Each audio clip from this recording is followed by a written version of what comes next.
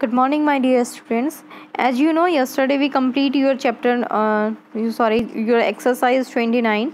कल हमने आपकी 29 एक्सरसाइज को कंप्लीट कर लिया था and today we start your exercise 30, यानी आज हम आपकी एक्सरसाइज 30 सोल्व करेंगे।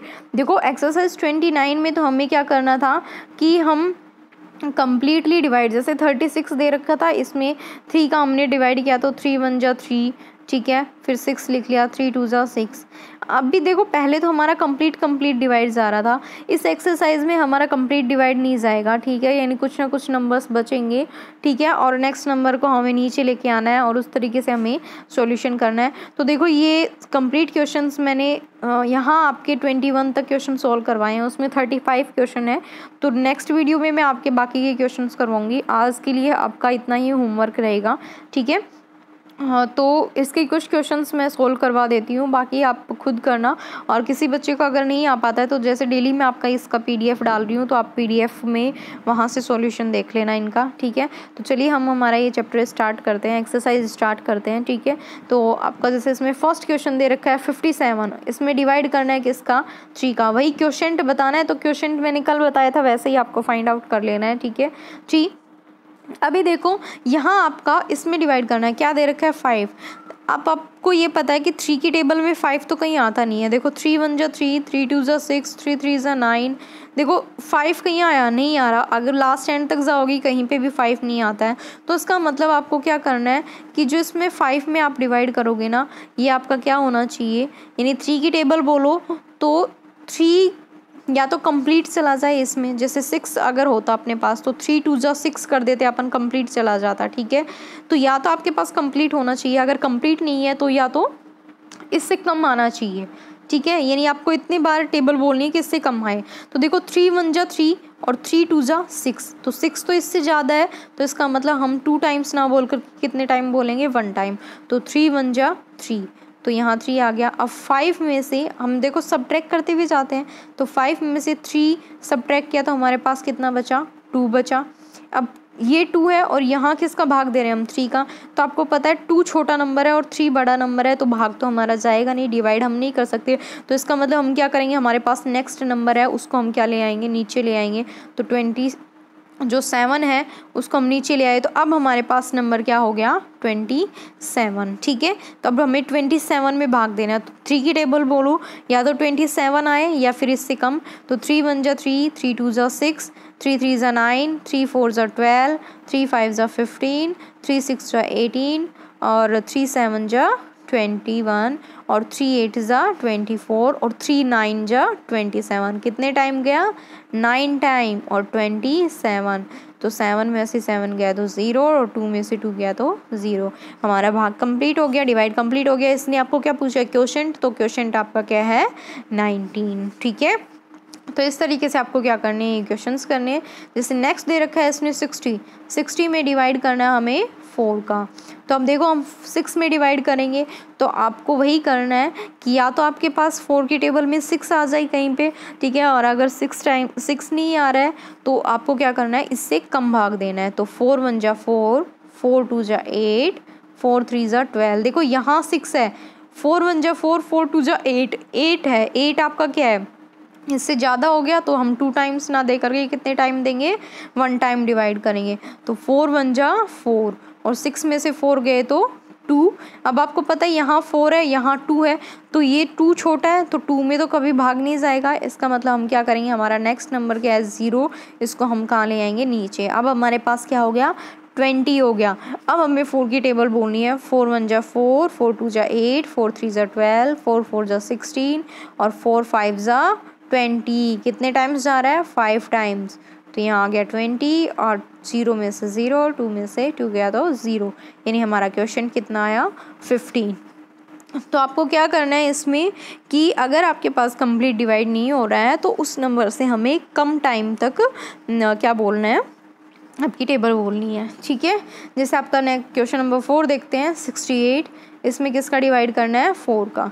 तो अब देखो यहाँ भी 6 है, तो आपको पता है 4 की टेबल में 6 तो आता नहीं है कभी भी, ठीक है। तो 4 1 जा 4, 4 2 जा 8, 8 ज़्यादा गया, कितने टाइम्स जा रहा है, 1 टाइम्स जा रहा है। तो 1 टाइम्स जा रहा है तो हम यहाँ 4 लिखेंगे, और 6 में से 4 गया तो कितना बचा, 2। आपको पता है यहाँ 2 है और यहाँ 4 है, तो 2 छोटा नंबर है तो हम 4 का डिवाइड नहीं कर सकते। इसका मतलब हम क्या करेंगे, 8 को हम नीचे ले आएंगे।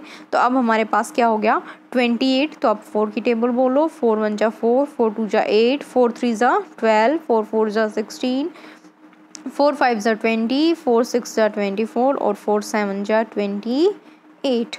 तो कितने टाइम्स गया, 7 टाइम्स। यहाँ आ गया 28, 0। इसका मतलब आपका क्वेश्चन कितना हुआ, 17। तो इस तरीके से आपको क्या करना है, डिवाइड करना है। तो ये 2 नंबर्स वाले आई थिंक आपको समझ में आ गए होंगे।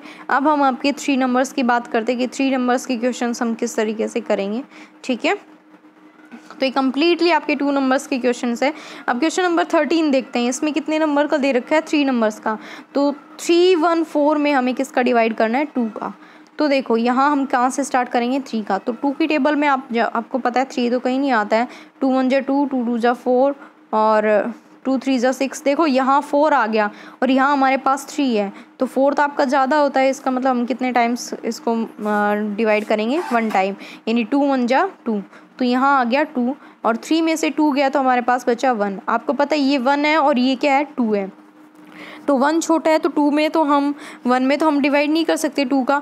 इसका मतलब हम क्या करेंगे, नेक्स्ट हमारे पास क्या है, 1 नंबर है तो हम 1 को नीचे ले आएंगे। अब आपके पास क्या हो गया, 11।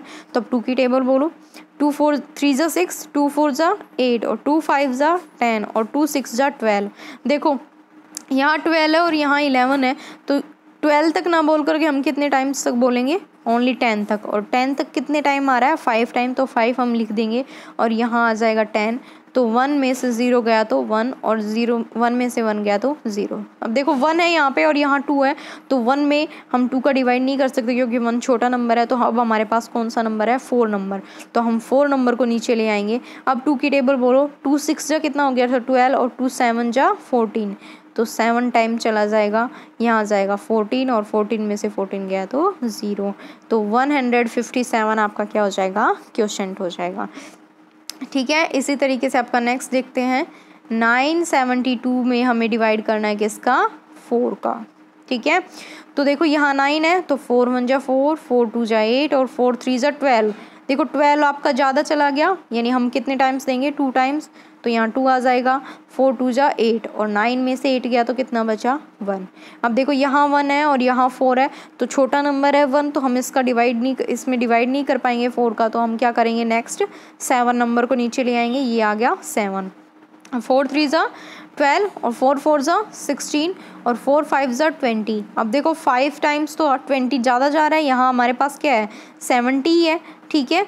तो इसका मतलब हम कितने टाइम्स देंगे, 4 टाइम्स देंगे। तो 4 4 जा 16, तो ये आ गया 16। 7 में से 6 गया तो 1, ठीक है, और 1 में से 1 गया तो 0 आएगा। तो आपको पता है यहाँ 1 है और यहाँ 4 है, तो 1 में आप 4 का डिवाइड नहीं कर सकते क्योंकि 1 हमारा क्या है, छोटा नंबर है। इसका मतलब हम क्या करेंगे, 2 को नीचे की ओर लेके आएंगे, तो 2 यहाँ आ गया। अब हमारे पास क्या हो गया, 12 हो गया।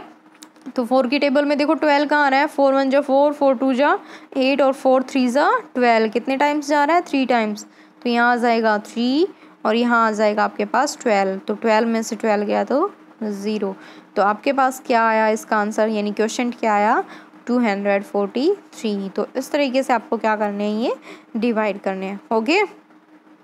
नेक्स्ट जैसे आपका एक क्वेश्चन और समझाती हूँ मैं। इसमें आपका ये दे रखा है 920, इसमें आपको डिवाइड करना है किसका, 8 का। तो देखो 8 1 जा 8, 8 2 जा 16। पहले 9 में देंगे हम, तो देखो 2 टाइम्स तो ज़्यादा जा रहा है, 9 हमारा छोटा है, तो वो कितने टाइम्स देंगे हम, ओनली 1 टाइम्स देंगे। तो 8 1 जा 8, तो 9 में से 8 गया तो हमारे पास क्या बचा, 1। अब आपको पता है 1 छोटा है और 8 बड़ा है, तो हम क्या करेंगे, नेक्स्ट हमारे पास क्या है, 2 है, तो हम 2 नंबर ले आएंगे नीचे। अब हमारे पास क्या हो गया, 12।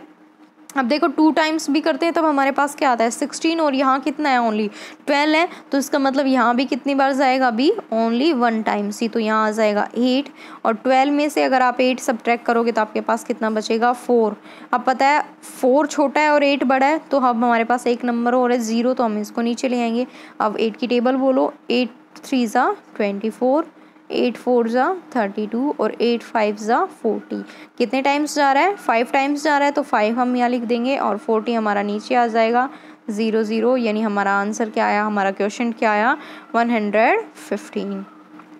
तो इस तरीके से आपको ये क्वेश्चंस करने हैं, ठीक है। और जैसे आपका देखो एक 21 से आगे वाले क्वेश्चंस है ना, वो 4 नंबर्स में ही है, तो वो मैं कल करवाऊंगी, बट ये 21 मैंने यहाँ सॉल्यूशन दे दिया, तो एक बार मैं 21 समझा देती हूँ आपको। जैसे ये दे रखा है, सॉरी मैं थोड़ा छोटा लिखती हूँ इसको। जैसे है 5 6 0 1 में हमें डिवाइड करना है किसका, 3 का। तो हम किस में डिवाइड करेंगे, पहले 5 में, तो 3 1 जा 3, 3 2 जा 6। आपको पता है 2 टाइम्स ज़्यादा जा रहा है, 5 हमारा छोटा है, तो हम कितने टाइम्स देंगे, ओनली 1 टाइम देंगे। तो 3 1 जा 3, 5 में से 3 गया तो 2। आपको पता है 2 छोटा है और 3 बड़ा है, तो इसका मतलब हम नेक्स्ट नंबर लेके आएंगे नीचे, तो हो गया 26। अब टेबल बोलो, 3 3 जा 9, 3 4 जा 12, 3 5 जा 15 और 3 6 जा 18, 3 7 जा 21 और 3 8 जा 24 और 3 9 जा 27। देखो 9 टाइम तो 27 ज़्यादा गया, तो कितनी बार बोलेंगे हम, 8 टाइम्स, तो ये आ गया 24।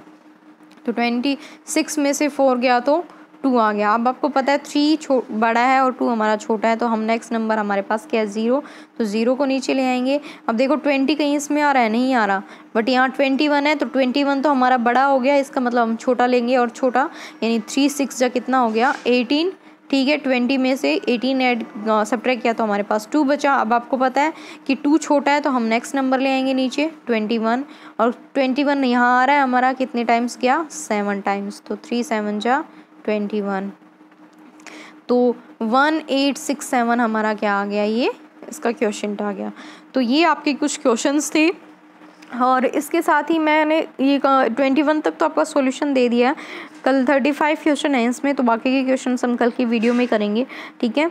तो आज की वीडियो में सिर्फ इतना ही, और इसका PDF भी मैं साथ में डालने वाली हूँ। तो जिन बच्चों को किसी भी ये डिवीज़न में अगर प्रॉब्लम आए, तो वो PDF के थ्रू अपने क्वेश्चन का सॉल्यूशन देख सकता है। तो कल की वीडियो में हम आपके बाकी के क्वेश्चन सॉल्व करेंगे। तब तक के लिए बाय बाय, टेक केयर।